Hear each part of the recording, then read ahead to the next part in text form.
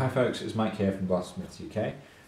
Today I'm talking about our small zip dump pouches. These are our smallest general use dump pouch, available from our website with a link in the description below. They're manufactured here in the UK by our in-house team. We use 1000 denier Cordura nylon, which is highly abrasion resistant and highly tear resistant.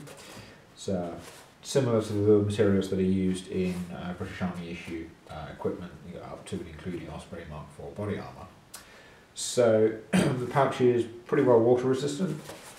It has this nice sort of textured coating on the outside, and then there's a polyurethane backing on the inside of the fabric, which you can see there, which allows it to take up quite a bit of moisture in the rain, which is great if you're playing in the UK because, well, let's be honest, Britain and rain go together like, bacon and eggs.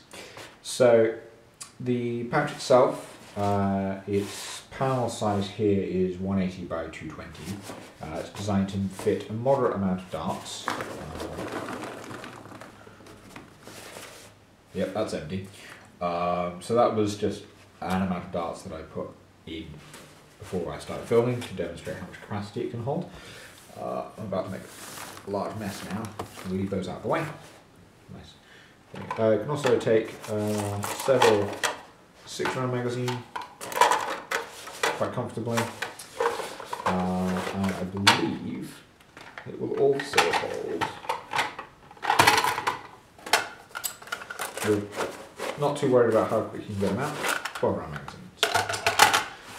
So this comes in one of several configurations. This configuration I've got fitted here is the belt-mounted configuration.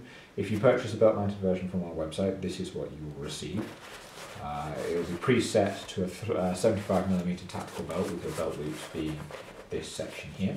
If you see our other video on how these belt loops work, you'll be able to convert them to a 25mm or 50mm configuration for narrower belts.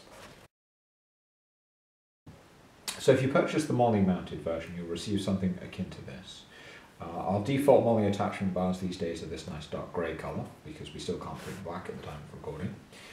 They're very strong, super strength.